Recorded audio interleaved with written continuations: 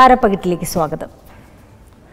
ഇന്ന് ഗൃഹാതുരതയിലൂടെയുള്ള ഒരു യാത്രയാണ് ഈ താരപ്പകിട്ടിൽ. നമ്മളോടൊപ്പം നമുക്ക് പ്രിയപ്പെട്ട നടി, മലയാളികൾക്ക് ഒരുപാട് ഓർമ്മകൾ സമ്മാനിക്കുന്ന നടി രഞ്ജിനി.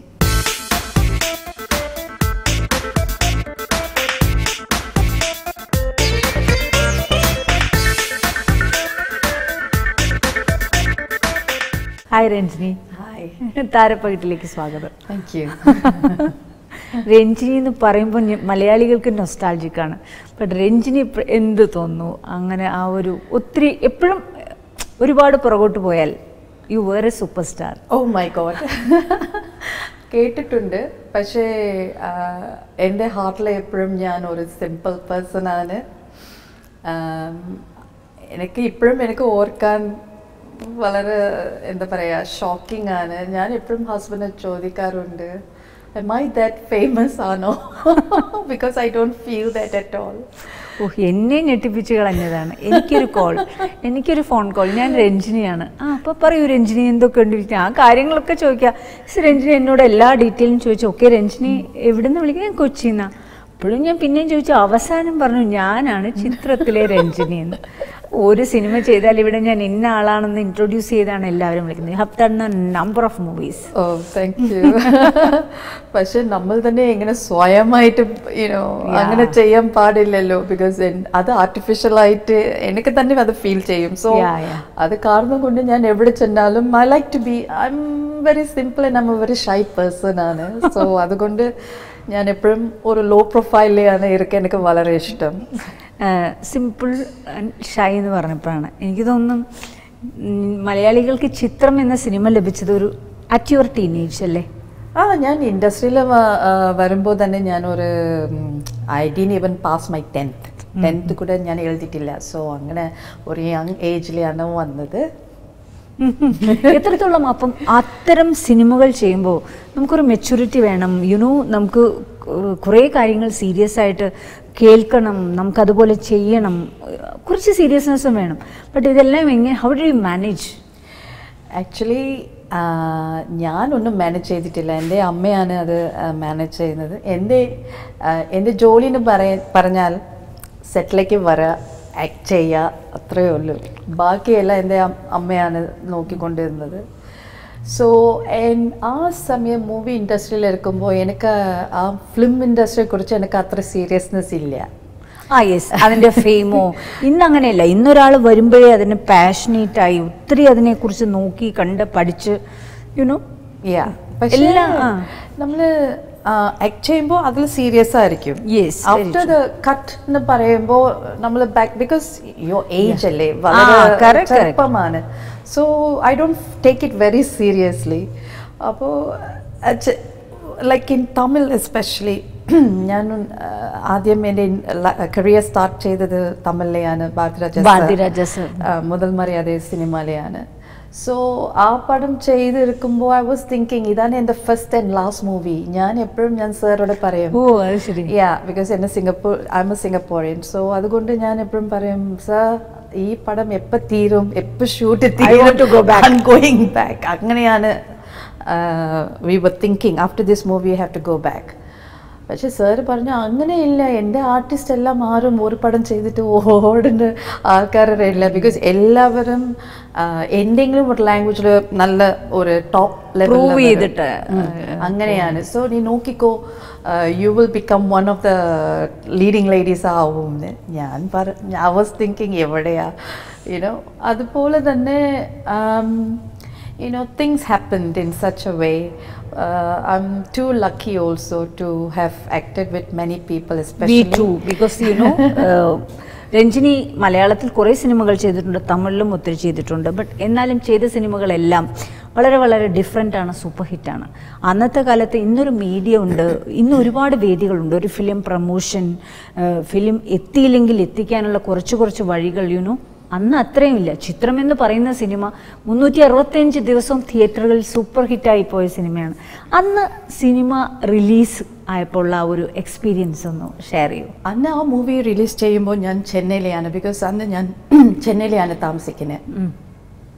സോ ഒബ്വിയസ്ലി ഇതിൻ്റെ പ്രിവ്യൂ കണ്ടിട്ടുണ്ട്, ബിക്കോസ് ദേ വിൽ ഇൻവൈറ്റ് അല്ലേ. അപ്പോൾ അങ്ങനെ ചെല്ലുമ്പോൾ പടം കണ്ടു അപ്പോൾ എല്ലാവരും ഉണ്ടായിരുന്നു.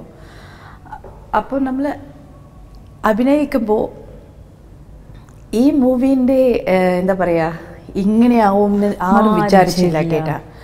അപ്പോൾ ഇറ്റ് വാസ് ലൈക്ക്, അതിക്ക് മുമ്പ് പ്രിയൻ്റെ പടത്തിൽ ഞാൻ മുകുന്ദേൻ്റെ സുമിത്ര വിളിക്കുന്നു ചെയ്തിട്ടുണ്ട്. സോ ഐ നോ ആ ടീം എങ്ങനെ വർക്ക് ചെയ്യും, ലാലേട്ടൻ എല്ലാവരും എങ്ങനെ നമ്മൾ വർക്ക് ചെയ്യും. So it was like A normal ആയിട്ടാണ് തോന്നുന്നത്. അപ്പോൾ ഈ പടം കണ്ടപ്പോഴാണ് വളരെ ഷോക്കായിരുന്നു, because it was something different. Full തമാശകളാണ്, പിന്നെ എൻഡാണ് ഭയങ്കര ട്രാജഡി. അപ്പോൾ we were thinking oh it's A good movie, അത്രയേ ഉള്ളൂ വിചാരം. അങ്ങനെ ഇരിക്കുമ്പോൾ ഞാൻ ചെന്നൈയിലെയാണല്ലേ, അപ്പോൾ ഈ മൂവി കേരളത്തിലാണ്. അപ്പം ഞാൻ already I am busy in Tamil, so I was doing Tamil. അപ്പോൾ ഇരിക്കുമ്പോൾ ഒരു 6 months നമുക്ക് അറിയാൻ തുടങ്ങി that this movie is really doing really well. പക്ഷേ യു വോണ്ട് ബിലീവ് മീ, എനിക്ക് ഒരു പടമും ഇല്ല ആഫ്റ്റർ ചിത്രം മലയാളത്തിൽ. അപ്പോൾ എല്ലാവരും വന്ന് ചോദിച്ചു എന്താ ആ പടം സൂപ്പർ ഹിറ്റല്ലേ, അപ്പം മലയാളത്തിൽ ഇനി മലയാളമല്ലേ, അങ്ങനെ എല്ലാവരും തമിഴിൽ വന്ന് എന്നെ ജസ്റ്റ് കളിയാക്കി. അപ്പം ഞാൻ പറഞ്ഞു ഇല്ലല്ലോ, എനിക്ക് മലയാള പടം ഒന്നും കമ്മിറ്റ് ആയിട്ടില്ലല്ലോ, എല്ലാം പറഞ്ഞെല്ലാം തമിഴല്ലേ. അല്ല ഞങ്ങൾ കണ്ടു, ആ മൂവി സച്ച് എ ബ്യൂട്ടിഫുൾ മൂവിയാണ്. അങ്ങനെയാണ്. അങ്ങനെയാണോ, ഓക്കെ, അത്രയേ ഉള്ളൂ. ബിക്കോസ് for 1 year ആ പടം ഈവൻ 366 days ആ ഫങ്ഷൻ ഞാൻ അറ്റൻഡ് ചെയ്തു. അപ്പോൾ താജ് മലബാറിലെയാണ്, ഇവിടെ കൊച്ചിനിലെയാണ് അതിൻ്റെ ഫങ്ഷൻ. ആ ഫങ്ഷനിൽ ഞാൻ വന്നു, അപ്പോഴും എനിക്ക് ഒരു മലയാളം പടമും ഇല്ല കേട്ടാ. ദെൻ സഡൻലി വേറെ വേറെ പടങ്ങൾ തുടങ്ങാൻ കിട്ടി. അന്ന് സിനിമ എന്ന് പറഞ്ഞാൽ സിനിമയുടെ ഒരു തുടക്കകാലം എന്ന് തന്നെ പറയാം, ഗോൾഡൻ ഇറ. പക്ഷേ എത്രത്തോളം ഫീമെയിൽ ഓറിയൻറ്റഡ് ആയിട്ട് സിനിമകളുണ്ട്, കഥയുണ്ട്, എത്രത്തോളം സ്ത്രീകൾക്ക് പ്രാതിനിധ്യമുണ്ട്, എപ്പോഴെങ്കിലും അങ്ങനെ ആലോചിച്ചിട്ടുണ്ടോ? ഓഫ് കോഴ്സ് അന്നത്തെ സമയം ഇസ് നോട്ട് ഹീറോ ഓറിയൻറ്റഡ് ഇല്ല, വളരെ കുറവാണ്. മെജോറിറ്റി ഹീറോയിൻ ഓറിയൻറ്റഡ് ഫിലിംസ് ആയിരിക്കും, അല്ലെങ്കിൽ 2 പേർക്കും ഈക്വൽ റോൾസ് ആണ്. സോ അങ്ങനത്തെ story is like that. Even ഞാൻ തമിഴിൽ ചെയ്യുമ്പോൾ കൂടുതൽ എനിക്ക് ഫീമെയിൽ ഓറിയൻറ്റഡ് മൂവീസാണ് എനിക്ക് കിട്ടിയത്. And I was concentrated mainly on female oriented subject, അല്ലെങ്കിൽ ഫീമെയിൽക്ക് ഇമ്പോർട്ടൻസ് ഉള്ള റോളാണ് ഞാൻ എപ്പോഴും ചെയ്യാറുള്ളത്. അതെ, ഫീമെയിൽ ഓറിയൻറ്റഡ് എന്ന് പറയുന്ന ഒരു സിനിമയില്ല, ബട്ട് നല്ല സിനിമയിൽ എന്തെങ്കിലും ചെയ്യാൻ ഒരു ഹീറോയിനും ഉണ്ടെങ്കിൽ അതെ, വെൽ ആൻഡ് ഗുഡ്. അപ്പോൾ ഒരുപാട് പേര് ഗ്ലാമർ റോൾസ് അങ്ങനത്തെ, ബട്ട് ഞാൻ അത് എടുക്കാറില്ല. കാരണം means any one can do അങ്ങനത്തെ റോൾസ് അല്ലേ. ആൻഡ് ഐ വാസ് തിങ്കിങ് നമ്മൾ കുറച്ച് ഡിഫറെൻ്റ് ആയിട്ട് ചെയ്യണം. And I prefer like something you have, എന്തെങ്കിലും ഒരു പ്രൊജക്റ്റ് നമുക്ക് കയ്യിൽ കൊടുത്താൽ സംതിങ് അതുപോലെ ഇമ്പാക്റ്റ് വേണം.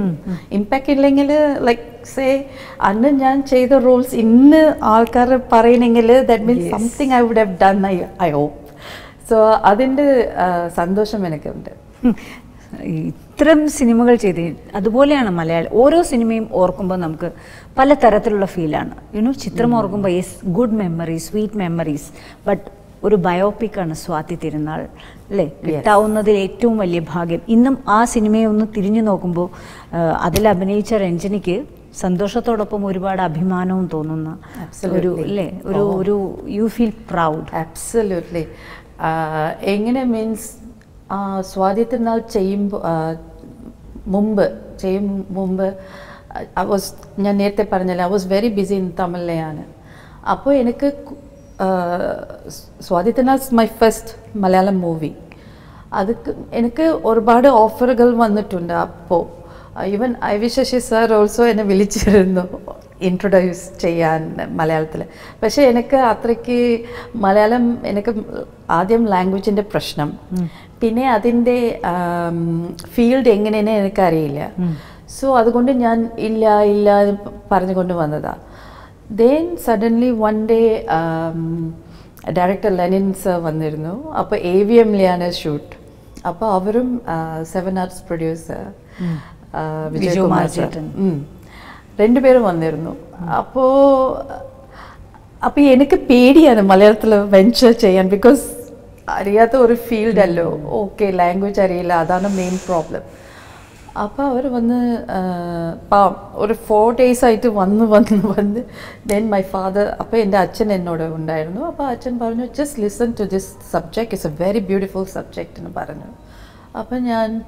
അപ്പോൾ സർ വന്ന് എന്നോട് സംസാരിക്കുമ്പോൾ ഇങ്ങനെ പറഞ്ഞു, ഒരു എംപറർ ട്രവൻകോ റൂളറിൻ്റെ സ്റ്റോറിയാണ് ഞാൻ ചെയ്യാൻ പോണേ. അതിൽ ഹിസ്റ്റോറിക്കലി അവിടെ ഒരു തമിഴ്നാട്ടിലിരുന്ന് ഒരു ക്ലാസിക്കൽ ഡാൻസറിൻ്റെ റോൾ സുഗന്ധവല്ലിന്, അതാണ് രഞ്ജിനി ചെയ്യേണ്ടത്. അപ്പോൾ എനിക്ക് വളരെ സന്തോഷം. കാരണം ഈ സുഗന്ധവല്ലി ചെയ്യുമ്പോൾ അതിനു മുമ്പ് ഡാൻസ് പഠിച്ചിട്ടുണ്ടോ? ഓ യെസ്, ഞാൻ ഭരതനാട്യം ഫ്രം 7 years old എന്ന് ഞാൻ തുടങ്ങി. അതായത് സിംഗപ്പൂരിലെ കലാക്ഷേത്രൻ്റെ ബ്രാഞ്ചാണ് സിംഗപ്പൂരിലെ ഇന്ത്യൻ ഫൈൻ ആർട്സ് സൊസൈറ്റിനുണ്ട്. സോ ഞാൻ അവിടെ ഒരു 4 years ഐ സ്റ്റഡി ക്ലാസിക്കൽ. പിന്നെ ക്ലാസിക്കൽ ചെയ്തിട്ട് ഇരിക്കുമ്പോൾ തമിഴിൽ എനിക്ക് ഒരു പടത്തിലും ക്ലാസിക്കൽ ഡാൻസിങ് അങ്ങനത്തെ ഒരു റോൾസ് ഏതും കിട്ടിയിട്ടില്ല. അപ്പോൾ ഈ സബ്ജക്റ്റ് കേൾക്കുമ്പോൾ I was very very interested. അപ്പോൾ എനിക്ക് വേറെ പടങ്ങൾ ഉണ്ടായിരുന്നു. അപ്പോൾ ഞാൻ അമ്മയോട് പറഞ്ഞു, ഇല്ല, particularly I want to do this movie എന്ന് പറഞ്ഞിട്ട് 4 movies വേറെ ക്യാൻസൽ ചെയ്തിട്ടാണ് ഞാൻ ഈ പടം ചെയ്തു. അപ്പോൾ ഇതിൻ്റെ ഷൂട്ടിംഗ് ട്രിവാൻഡ്രത്തിലെയാണ്, കോവലം ബീച്ച് ആ സൈഡാണ് ഫുൾ ഷൂട്ടിംഗ് ആയിരുന്നു. സെക്കൻഡ് ഡേ എനിക്ക് കാലിൽ ആക്സിഡൻറ്റ് പറ്റി. ബിക്കോസ് അവിടെ കോവലം ബീച്ചിൽ ആ റോക്കിന് അടുത്തുള്ള നമ്മൾ ഡാൻസ് ചെയ്ത പോർഷൻസ് ഒരുപാടുണ്ട്. അങ്ങനെ ആക്സിഡൻറ്റ് മീൻസ് ഒരു ഇഞ്ചുറി വന്നു. എന്നാലും അത് through out the movie I have to dance അല്ലേ, എങ്ങനെ എനിക്ക് പറയാൻ പറ്റില്ല. ബിക്കോസ് 20 days കോൾ ഷീറ്റ് ആണ്. അപ്പോൾ ഉള്ള സിനിമ ലൈക്ക് ബ്രേക്ക് ചെയ്ത് കോൾ ഷീറ്റ് അല്ലേ, എല്ലാം 1 stretch അല്ലേ, ഷെഡ്യൂൾ ഇല്ല, ഒരു ഷെഡ്യൂൾ ഇല്ല, ജസ്റ്റ് 1 stretch ആണ്. അപ്പോൾ എൻ്റെ കന്നഡത്തെ സൂപ്പർ സ്റ്റാറാണ് അനന്ത്നാഗ്. അപ്പോൾ അവരുടെ ഡേറ്റ് കിട്ടാനും ഭയങ്കര പാടാണ്. സോ അങ്ങനെ ഇരിക്കുമ്പോഴാണ് സെക്കൻഡ് ഡേ തൊട്ട് എനിക്ക് ഭയങ്കര ഇഞ്ചുറി ഇരുന്നാലും ഐ ഡോണ്ട് കെയർ. ഞാൻ വളരെ കഷ്ടപ്പെട്ട് ചെയ്ത മൂവിയാണ് അത്. Yes, absolutely. And of course to be introduced by one of the finest directors in India, award മേടിച്ച ഒരു വ്യക്തിയാണ് Lenin sir. So I'm really proud. And അത് മാത്രമല്ല, ലെനിൻ സാറോടെ 35th ഇൻഡസ്ട്രിയിൽ വന്ന്, അപ്പോൾ ജാനുവരിയിലാണ് ആ പ്രോഗ്രാം വന്നത്. So I attended that programme and it was, അപ്പോഴാണ് അറിഞ്ഞത് പുള്ളിക്കാരൻ just he did only 14 movies in 35 years. And എത്രയ്ക്ക് സെലക്റ്റീവാണ് പുള്ളിക്കാരൻ്റെ മൂവീസ്. ആൻഡ് എല്ലാ മൂവീസും അവാർഡ് വിന്നിങ് മൂവിയാണ്. So to have work with him it's A great ഓണറാണ്. സോ അത് കാരണം കൊണ്ട് one of my favorite movies ആണ് സ്വാതിത്വനാൾ, and especially സുഗന്ധവല്ലിൻ്റെ ഒരു റോൾ ക്യാരക്ടർ. ഇന്ന് മലയാള സിനിമ നോക്കി മലയാളത്തിൽ നിന്നും തമിഴ് പോയാൽ നമുക്കറിയാം, തമിഴിലെല്ലാം ബിഗ് ബഡ്ജറ്റ് മൂവീസാണ്. അന്നത്തെ കാലത്ത് തമിഴിൽ നിന്നാണ് തിരിച്ച് മലയാളത്തിലോട്ട് വന്ന് എന്തൊക്കെയായിരുന്നു ഒരു മെയിൻ ഡിഫറൻസ്? ഇന്നെന്ന് പറഞ്ഞാൽ അവിടെ പോയ ഒരു ലൊക്കേഷനിൽ കാരവൻ്റെ ഒരു സംസ്ഥാന സമ്മേളനമാണ്, എല്ലാവർക്കും very very big budget movie. So അന്നത്തെ കാലത്ത് എങ്ങനെയായിരുന്നു? അന്നത്തും അങ്ങനെയാണ്. തമിഴ്, തെലുഗു, കന്നഡ എല്ലാവരും big budget movie. Big budget എന്ന് പറയുമ്പോൾ ട്രീറ്റ്മെൻറ്റ് തന്നെ ഡിഫറെൻ്റ് ആയിരിക്കും. ഈവൻ ആൾക്കാരുടെ എന്താ പറയുക, ബോഡി ലാംഗ്വേജ്, ബിഹേവിയർ എല്ലാം ഡിഫറെൻ്റ് ആണ്. ഓക്കെ, അങ്ങനെ ഭയങ്കര ലൈക്ക് ദേ വർഷിപ്പ് യു എന്ന് പറയാം. അങ്ങനെ ഒരു ആർട്ടിസ്റ്റിനൊക്കെ ഹീറോയിൻ അങ്ങനെയാണ് അവർ കൊണ്ടുപോകുന്നത്. അപ്പോൾ ഇവിടെ വരുമ്പോൾ അങ്ങനത്തെ ട്രീറ്റ്മെൻറ്റ് ഇല്ല കേട്ടോ. എല്ലാവരും സിമ്പിൾ.